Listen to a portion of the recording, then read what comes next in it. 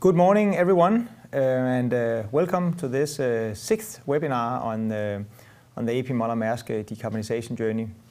This is a series of webinars that we host where we try to go a bit deeper in how we are going to achieve our targets in 2040 and in 2030 with regards to decarbonisation. And we choose different topics for the webinars, and this time the topic is the green fuels, Power to X. And today I have with me here Anders Nordstrøm, who is the COO, so Chief Operating Officer at Ørsted's Power to X business. And just a few words on Ørsted for those of you who may not know it. Ørsted is one of the companies that I actually admire. It's one of what I consider a very, very successful green transition. Ørsted used to have the name Danish Oil and Natural Gas. So I guess it almost goes without saying that it had a very different origin than today. Today, Ørsted is largely a renewables developer. A few power plants you're still operating here in Denmark, but Ørsted develops, builds, and operates both solar PV, land wind, and predominantly offshore wind, actually, where I think it's fair to say that you are the world leader. So warm welcome to Anders, and thank you so much for joining us here. We've talked a lot about partnerships and how this whole transition towards the Paris Agreement, no one can do that by themselves, and that's why I'm so happy to have Anders here, because Ørsted is one of the 6 companies that we signed MOUs with in March in order to deliver green fuels for our first ships, and the deal with Ørsted is actually the largest one of the ones that we have signed. So I think maybe to start us off here, Anders, could you say a few words on this exciting project that we now have together? Yeah, sure, Morten, and thanks for welcoming us and giving the opportunity to participate in the webinar. We, as you, are really strong believers in partnerships in this space of P2X to make it move, because you, as a large potential future consumer of e-fuels, need visibility on your supply, and we, as a developer of the production facility, need visibility on the demand. So really a pleasure that this could happen. So the project, the 300,000 tons of methanol production in the Gulf Coast of US, it's basically what you need is renewable hydrogen. It's renewable and sustainable CO2, and then it's combining the two, reacting them into methanol. And if we double-click on the hydrogen part, basically it's about splitting water with electricity into hydrogen and oxygen. And you may remember from physics class that if you put electrodes into water and apply an electrical potential across the two, then you will see hydrogen forming at one and oxygen forming at the other electrode. You can actually do it at home in your kitchen with very simple equipment if anyone should be inspired to do so. Yeah, you can try it at home. But of course, if you want to do this at industrial scale, you need much bigger quantities of electricity. So we believe that we need to develop in the range of 1.2 to 1.5 gigawatts of onshore renewable capacity, solar PV and wind, to fuel the electrolyzer that will split the water into the hydrogen and oxygen. And then you could ask, why not just use the hydrogen on the ship as it is? And the reason for that is that hydrogen is a really bulky gas. It's very difficult to compress to high energy density. So therefore you need to convert it further into a liquid fuel that you can actually bring on board the ship with sufficient energy. And that's what we do with capturing sustainable CO2 from large point sources and then combining it in a process, in chemical process to methanol. Yeah, so it sounds relatively simple, and I guess it's fair to say that all the bits and pieces are there. You don't need to go on and invent a whole lot. A lot of innovation in sort of the integration space and so on, but it is all there. So in a way, it's about scaling, industrializing, taking costs down. So I think it really makes you think about offshore wind, perhaps where it was, let's say, 10, 15 years ago, and again, being the world leader in that space. Is that also how you see it? And based on your experience with offshore wind, how do you sort of project this industrialization of Power-to-X? Yeah, so I fully agree that sort of all the technologies are there. Really, the challenge is to scale them and put them together, especially also running them based on renewables, which is of course fluctuating. So that's the big challenge. And if you compare to where offshore wind was sort of 10, 15 years ago, I think there's quite a lot of similarities. We'd seen the first projects being demonstrated and getting to sort of 100 megawatt-ish scale. And the technology was working, but there was quite a bit of uncertainty on scaling further and how to take out cost to basically make the technology competitive against fossils. And also there was a lot of regulatory uncertainty in many countries on how you would enable offshore wind to happen. And I think we're seeing quite a bit similar situation in the P2X space, that we are at the beginning of an industrialization period. But there's also some differences. And one of the main ones, I think, is the timing issue. Basically, in offshore wind, we put the first offshore wind turbines on the sea back in 1991 here in Denmark, in Vindeby. Then it took 10-ish years basically to get to sort of some scale in the projects. Then it took another 10 years to industrialize and get regulatory clarity.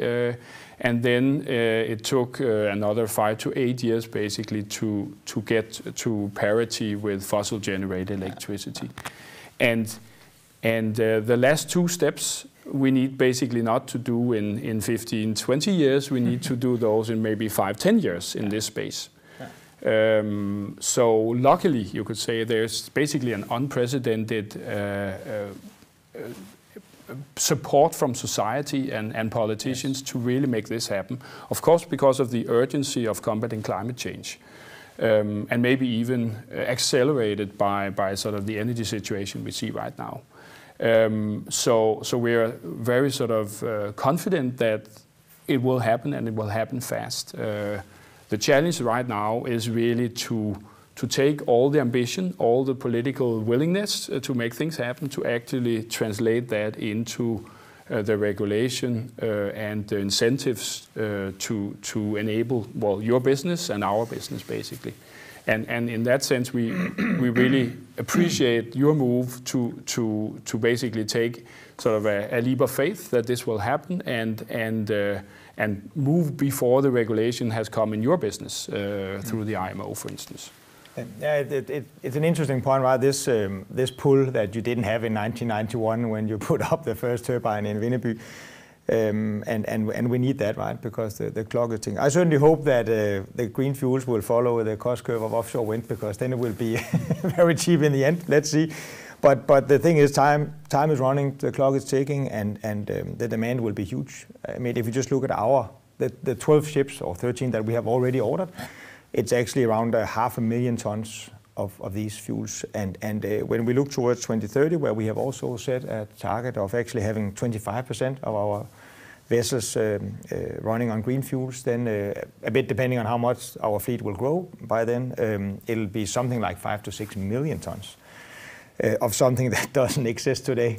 So I guess in your strategy in Ørsted, it's a very clear that you want to do that sort of forward move in the value chain and make Power-to-X part of your business, right? So how are you thinking about 2030? What are you doing to scale? And do you have any like specific targets, or how do you think about that sort of medium-term horizon? We haven't set any specific targets for Power-to-X by 2030, simply because it's so difficult to predict where we are just in 5 years in this space. But what we've said is that we aspire to be a global leader in this space, both in renewable hydrogen and green fuels. And we've built a pipeline of projects, of which 10 are public. And if those materialize towards 2030, then we will have more than 3 gigawatts of electrolyzer capacity up and running. We've also set a target that we will have at least 50 gigawatts of renewables up and running by 2030. And just for this project, as mentioned, the 1.2 to 1.4 gigawatt, so 1.5 gigawatts of onshore renewables is needed. So we are trying to make things happen with projects starting now, including the project with you guys, and then basically scale from there. And within the methanol space, we have 2 other projects going, one in Sweden with a company called Liquid Wind, and also one here in Denmark called Green Fuels for Denmark, which has sort of gathered major off-takers in transport in general, including yourselves, to make it happen. So that's what we are basically doing concretely. But I guess also if you just go back a few years, that pipeline of Power to X, I guess, wasn't even there, right? So it's something that has, so I hope that curve will continue, and I certainly also hope that we will make more projects together, and that this is only the first one. Just on, so what the project we have together, as you explained, is a synthetic fuel or e-fuel, Power to X. But when it comes to methanol, you can also make it from sustainable biomass, for example, by direct gasification of the biomass.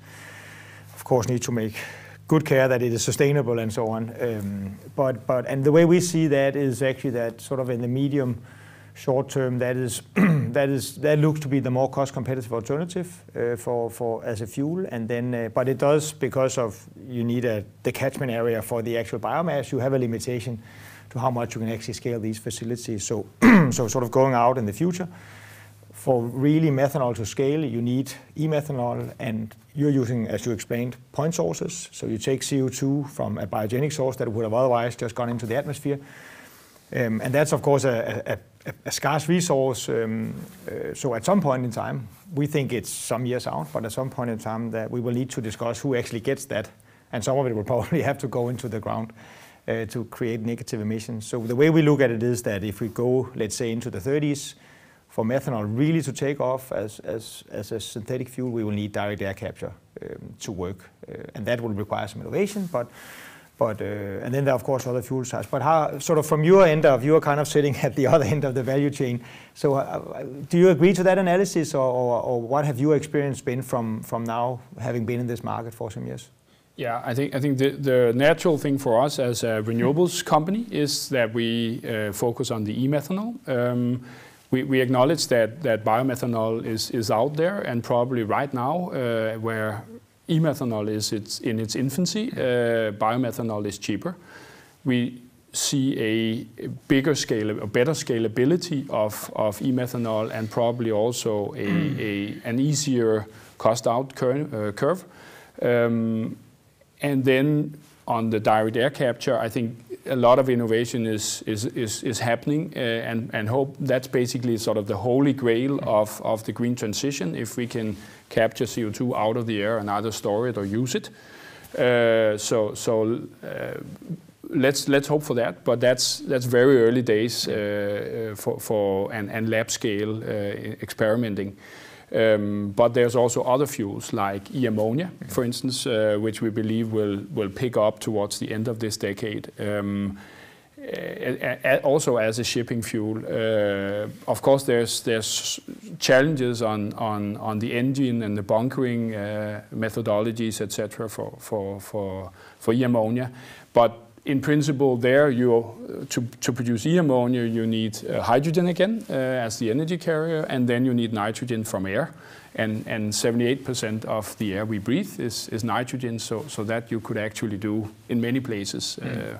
So we do see that there's a lot of scalable potential here, and right now we are sort of engaged in the e-methanol space and closely following the e-ammonia space. Yeah. But for now, we will go with the point sources. We will go with e-methanol as Ørsted is producing for us, and I think this is a great example of a partnership where really, both ends of the value chain comes together to solve the chicken and egg problem here. So we are really happy about the partnership. And we look forward to hopefully many more in the years to come, so you can go above the 3 gigawatts in 2030. Yeah, thanks a lot, Morten, for inviting, and we really appreciate the project we have together, and really we need to move this forward. It's necessary. There's an urgency, and therefore we need to scale and get going. Yes. So thanks very much for today. Thank you, and thank you very much for watching here today. I hope this gave you a little bit of a glimpse into the engine room of what it actually takes to accelerate the green transition and address the climate crisis that we are in. We are doing what we can. We are doing it together in a partnership, and we look forward to taking that forward. So thank you, everyone, and have a great day.